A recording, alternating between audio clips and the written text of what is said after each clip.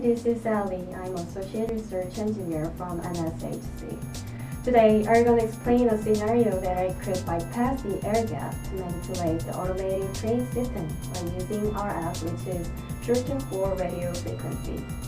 The criminal will get physical access around the train system and then analyze the RF signal from the train system. Once the criminal is done with RF analysis, the criminal will gonna capture some specific signal between the train and the control system to manipulate the control.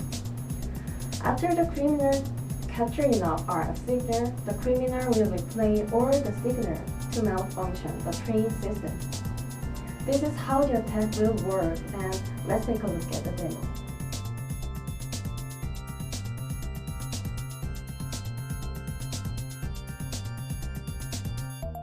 Okay, this is the controller that I can control the train systems.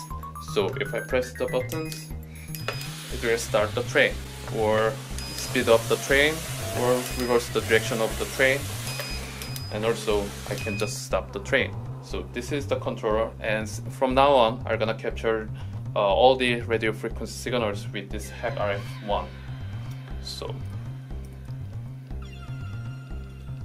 okay, here is the code that are gonna capture all the signals between this controller and the train.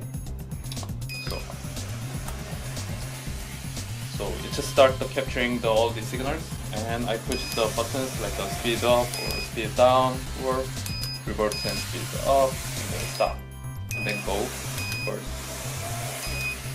So from this moment, I'm gonna put this controller on the desk.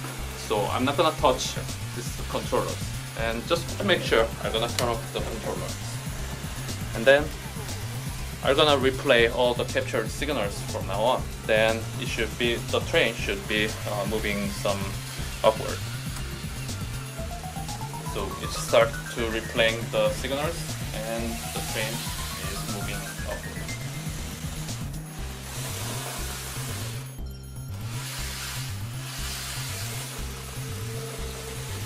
So this is how to capture all the radio frequency signals between the controller and the train, and then replay all the signals, the captured signals again, so that I could control the train whatever I want.